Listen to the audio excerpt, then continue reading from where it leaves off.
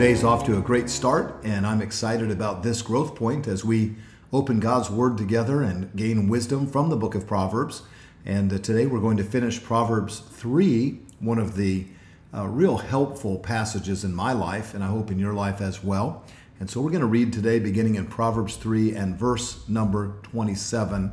The Bible says, "Withhold not good from them to whom it is due, when it is in the power of thine hand to do it. Say not unto thy neighbor, Go and come again, and tomorrow I will give, when thou hast it by thee. Devise not evil against thy neighbor, seeing he dwelleth surely and securely by thee. Strive not with a man without cause, if he hath done no harm. Envy thou not the oppressor, and choose none of his ways. For the forward is abomination to the Lord, but his secret is with the righteous. The curse of the Lord is in the house of the wicked, but he blesseth the habitation of the just. Surely he scorneth the scorners, but he giveth grace unto the lowly. The wise shall inherit glory, but shame shall be the promotion of fools." Well, there's a lot here in this passage, and it really begins with the theme of make me a blessing. I don't know if you remember that song when you were younger, that hymn, Make Me a Blessing, and help me to be a blessing to someone today. And the Bible speaks to this issue when it tells us that we're not to withhold a blessing from someone when it is within our power to be a blessing to them. God has blessed all of us, and the reason that he's blessed us is really that we might be a blessing. And I want to challenge you with that simple thought today. Who can you bless today? And the scriptures tell us the commandment, withhold not good from them to whom it is due. And a lot of times we have a higher standard on others than we do for our own selves. And truth be told, most of those around you at work and in your family, they deserve a blessing today. The Bible teaches us not to miss opportunity to be a blessing. In verse 28, it says, "Say not unto thy neighbor, Go and come again, and tomorrow I will give." I know a lot of Baptists that are that way. We're always going to get to something tomorrow. We're always going to be a blessing to someone tomorrow.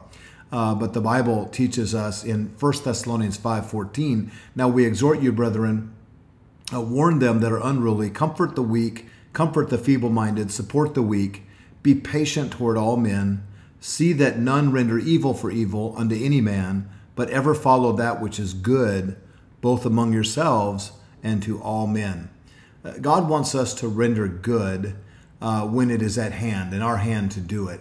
And whether that be a neighbor, a family member, a friend, I want to encourage you to pray, Lord, make me a blessing to someone today. It might be your employer. James tells us that we are to labor faithfully, James 5:4. It might be the needy. Ephesians 4:28 says, "Let him that stole steal no more, but rather let him labor, working with his hands, that thing which is good, that he may have to give to him that needeth." God says our goal should be, whenever we get, that we can give to someone else who's in their time of need. And of course, I think of the unsaved.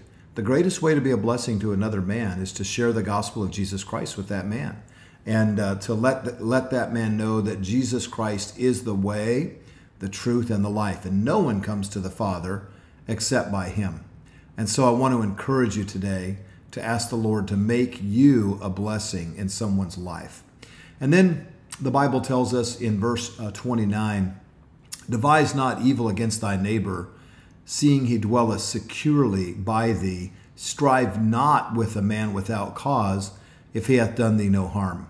We live in a world that is striving all the time, one person against another. And I really think about a lot of what we see right now with respect to people blocking roads and people just hitting other people for no reason. And this is the behavior of the world, just constantly striving against others. And the Bible tells us to refuse that. Hebrews chapter 12 and verse 15 says, "Looking diligently, lest any root of bitterness spring up in you, and thereby many be defiled." A lot of times there's bitterness in our lives, and it's unchecked, and we're not really aware of it until some stressful situation comes. And God's word is really commanding us here that we're not to strive without a cause, and if someone has done us no harm. And even when someone has done us harm, we should seek peace and reconciliation with that person. And then it tells us here not to strive meaninglessly with someone, meaninglessly meaning without cause. And so be careful today to be on the side of being a blessing rather than just seeking whom you might fight against or strive against. I see a lot of times so many people in religious circles trying to correct someone in this way or that way. Frankly, all of us are going to stand before the Lord for our own accounts. And while there's some responsibilities we have, maybe as a pastor or a parent, in reality, we need to check our own lives and our own congregations before we start trying to straighten out everybody else's. And so be careful of striving unnecessarily. And then the Bible says in verse 31, envy thou not the oppressor and choose none of his ways. A lot of times we might see someone that is an oppressor, and we might think, well, that's the way to get my way, is to just play hardball, just to be an oppressive person, just to make it hard on everyone else. And the Bible says, don't envy the person that's like that, and don't try to be like that type of person. Don't be someone that has a quarrelsome spirit, a litigious spirit, always challenging that you're going to get your way or get your attorney. We hear people say that all the time. The Bible says in verse 32, the froward is an abomination to the Lord. These people that are shaking their fist always and angry, God says, that's an abomination to me. And it says, his secret is with the righteous. God is looking for those that walk rightly. He wants to bless them. The Old English here for the word forward means crooked or twisted. And this is not the way of a godly man. The godly man is not to seek after things that are crooked or twisted, but he's to walk faithfully as a peacemaker would walk. Then verse 33 says, the curse of the Lord is in the house of the wicked, but he blesseth the habitation of the just. This reminds us that God blesses the humble. God blesses those that walk faithfully before him. Verse 34 says, surely he scorneth the scorners, but he giveth grace unto the lowly. There's a lot of scorning going on today. People are scorning the Lord, his word, his people. But God says, I'll take care of the scorners. You just walk humbly before me, and I'll bless you in this day. And then finally, the wise shall inherit glory, but the shame shall be the promotion of fools.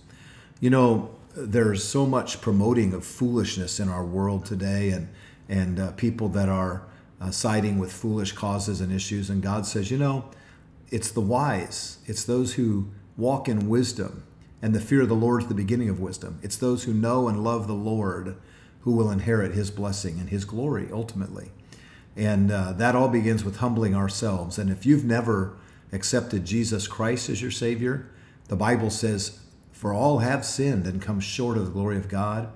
And it takes humility to admit that we fall short, and then to come before the Lord and to repent before him humbly and to confess that we are sinners.